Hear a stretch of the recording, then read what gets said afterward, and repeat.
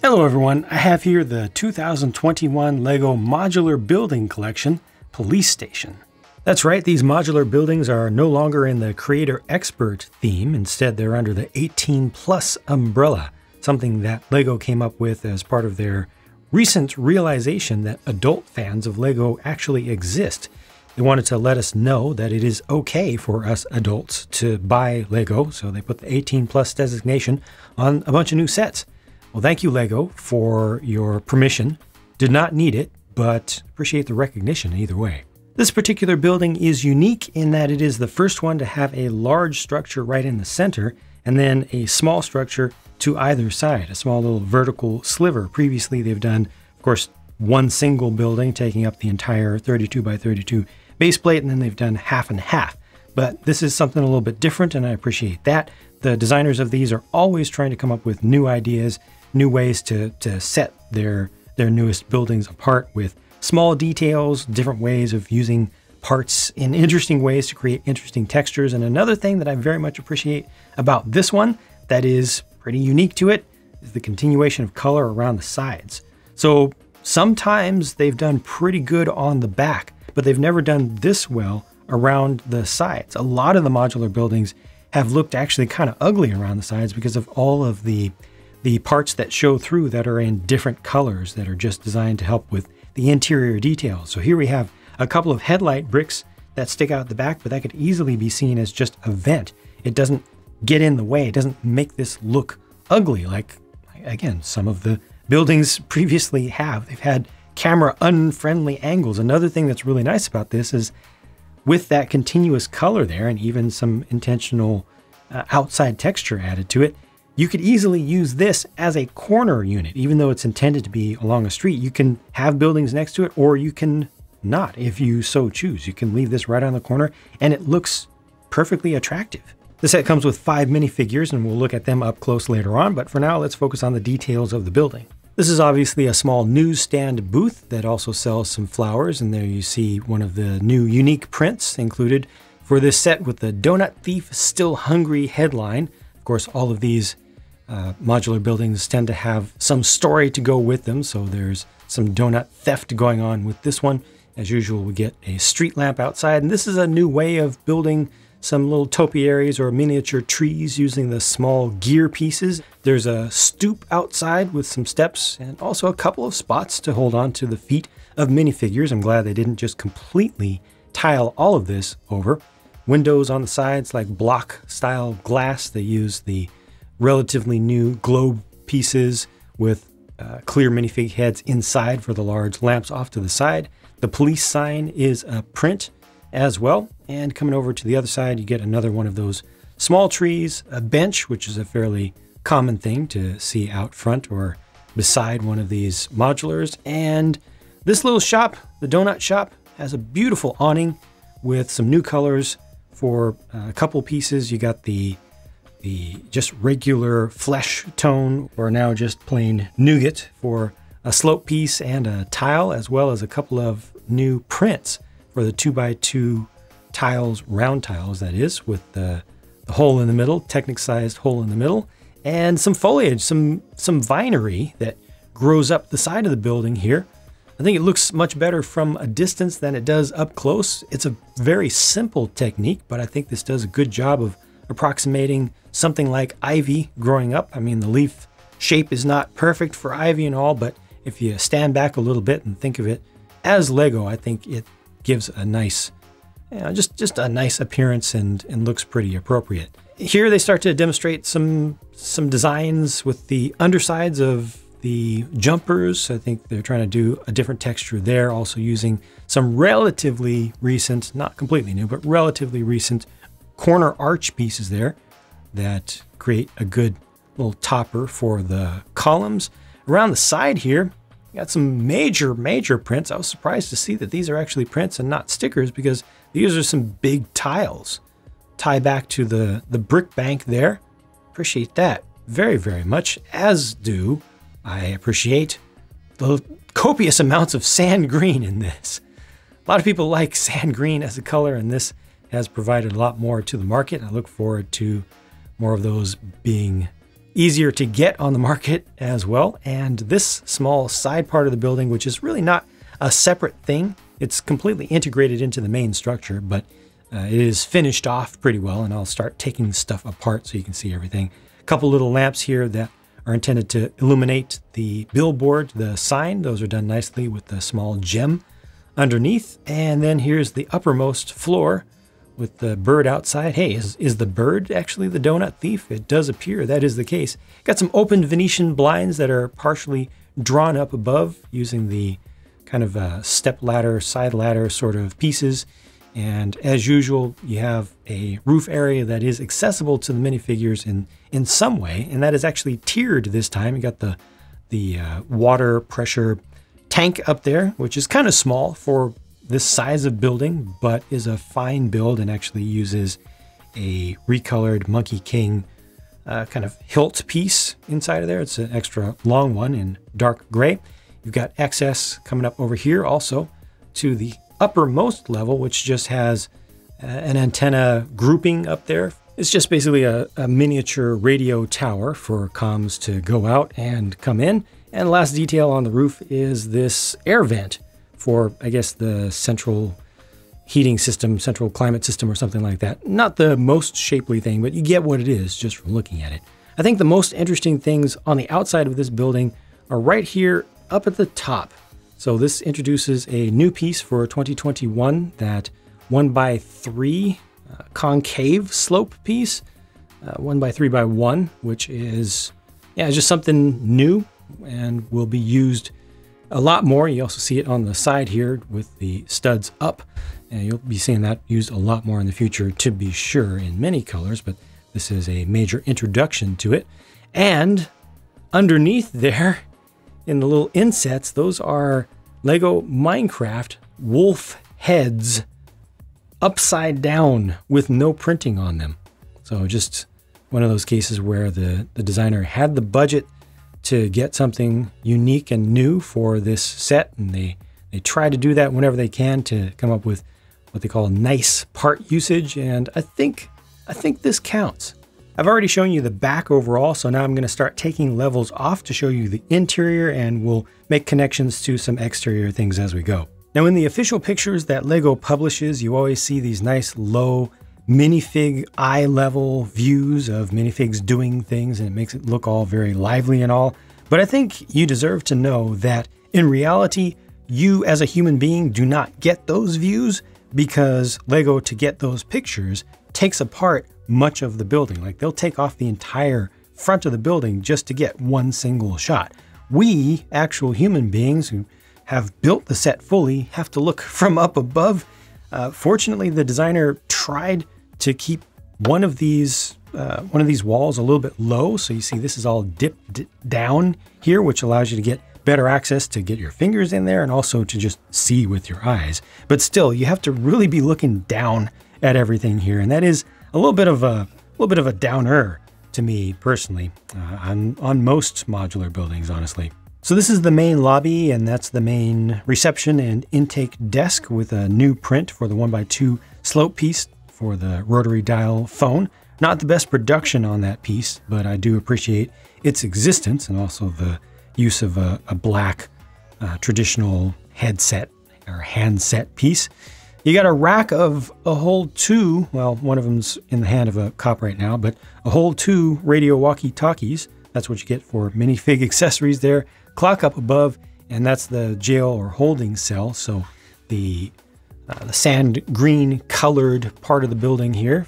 I mean, that's a 4-stud wide little sliver of space, so it's difficult to see down in there. It's very difficult to actually manipulate the space to put a figure or multiple figures in there, and to get to a nice feature.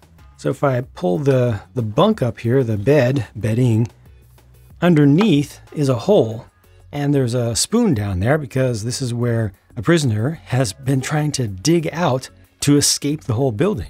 Looking on the outside then, that's where this comes in. That's where this crack comes in that has a fairly large opening, and that's because the person is just about ready to break through. The hole from inside the cell does continue. As you're building this, you know that, but afterwards it kind of becomes hidden, but that does continue right up to here.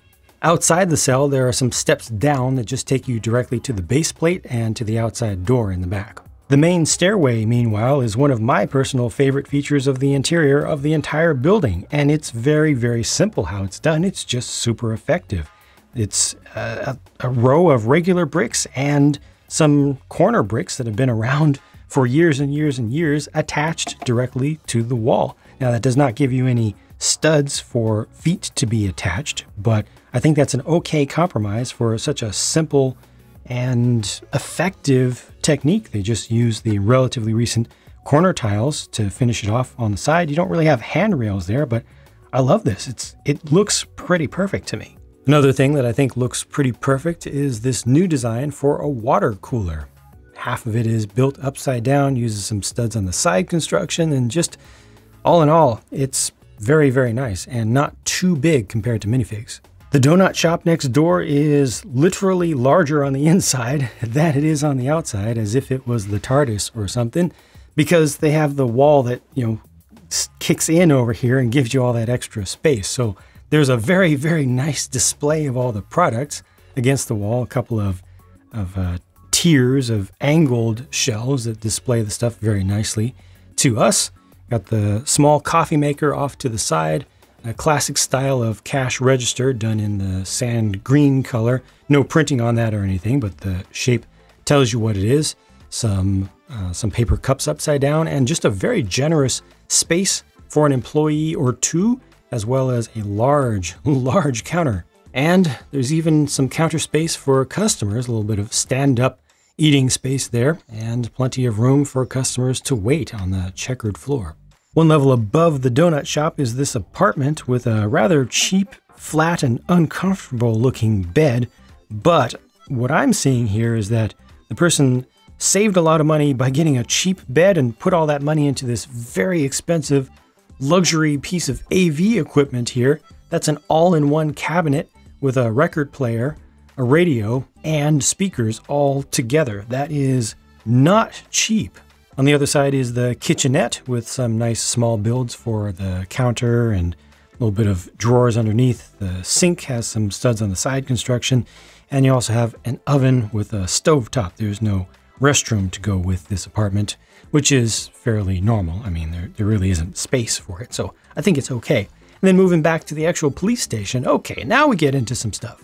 Now we get into some useful stuff that makes sense and is really good use of the space. You got a couple of desks here for investigators. You got the new print for the typewriter here, which is good, and that one is produced well. Also, this print, in this case, this copy that I got for this phone looks much better than the one downstairs. Hopefully there's more consistency than that, and most of them that people will get will look like this.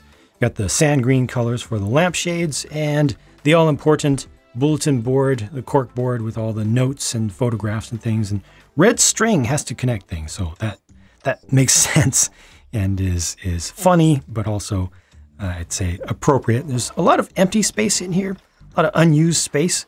Got just a little potted plant over here, and this is a spot where you get your mugshot taken. So you got the stand with the camera, and there's the backdrop that the perp stands in front of.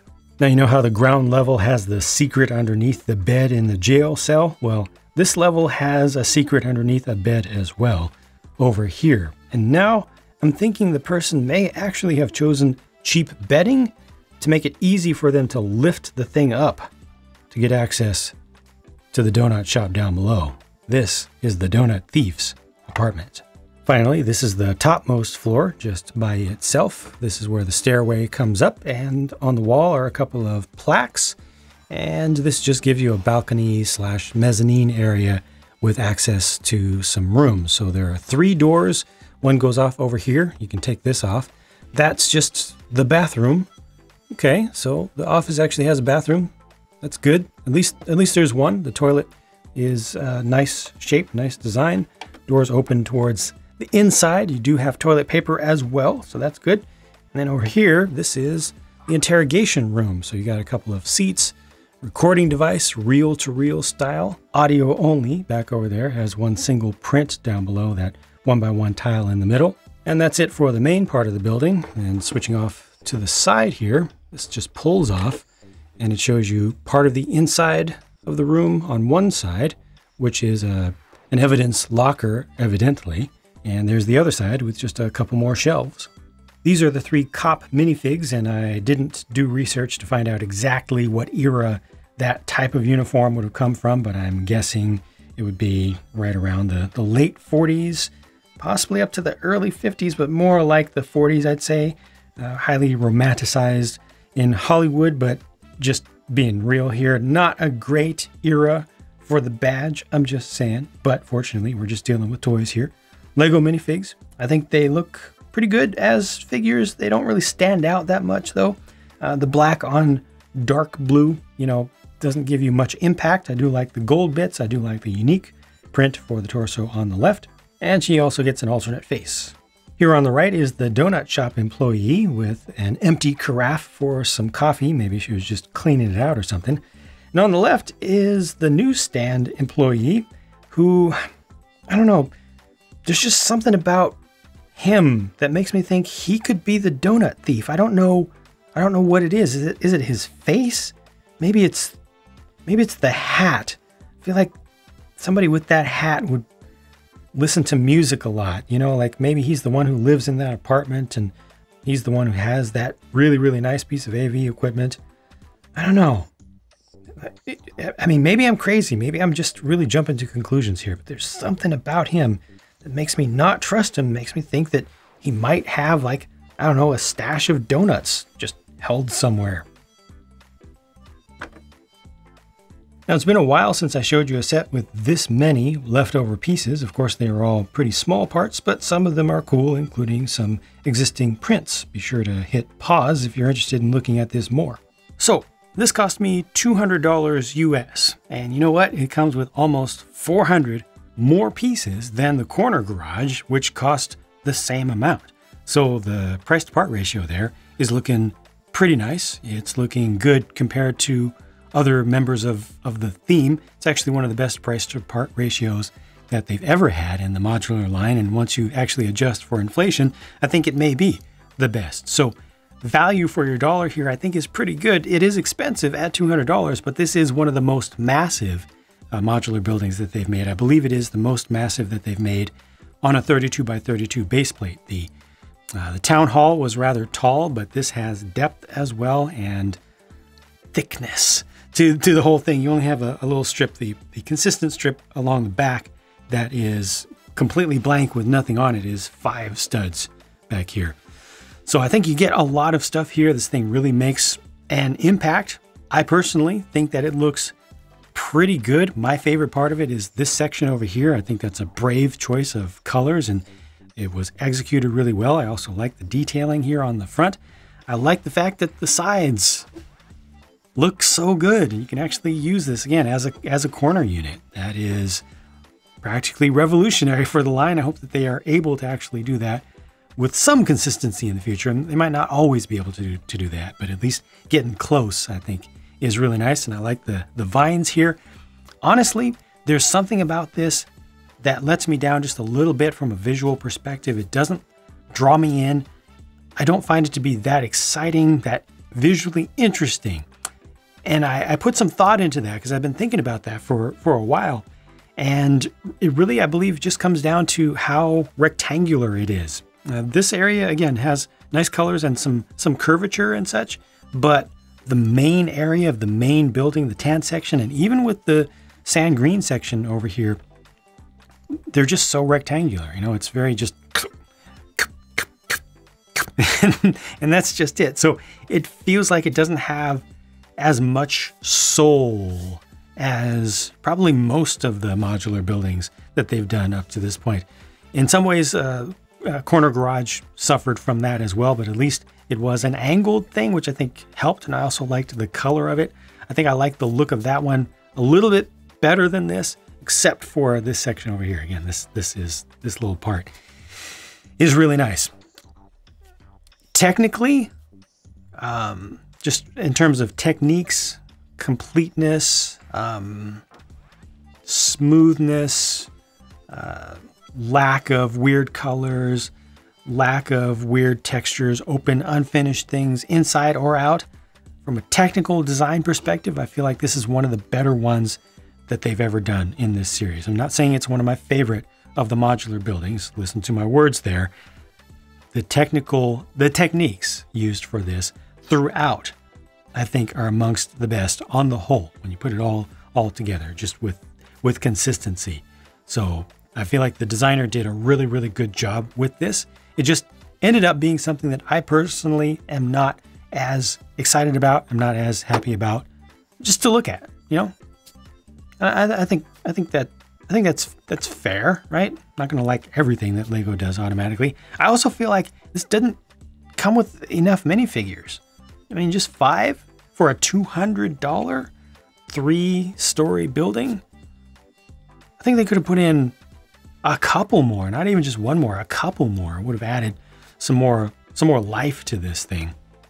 Not that there are great places to put them or anything, but you can always use more just generic city, you know, town folks, right? Little techniques up here are nice. I hope that we'll get more of that unprinted wolf head piece for folks who want to use that technique or something like it. Great to get lots more sand green pieces, especially ones in just regular shapes, you know, just plain 1x bricks. Overall, I think it's just a good set. It gives you good value. It's just not one of my personal favorites. Let me know what you think, though. Of course, I do have the pure build real time. Took about 6 hours. I was trying to get it down to 6 hours, and it took almost exactly 6 hours to build it. So it's actually split into 3 sessions, but it's all there. And I also have the speed build. If you don't want to spend 6 hours watching this or have it going in the background or something, you can see it in one relatively long sitting. You know, it's still a lot of stuff, a lot of building. So even at the highest speed that I've ever used in speeding up a time lapse, it still takes you a couple minutes. So yeah, that's about it. All I have to say about this one. Looking forward to hearing what you all think about it. Let me know if there's anything that you would like me to follow up on about this, and I'll keep bringing you more reviews and talk to you again soon.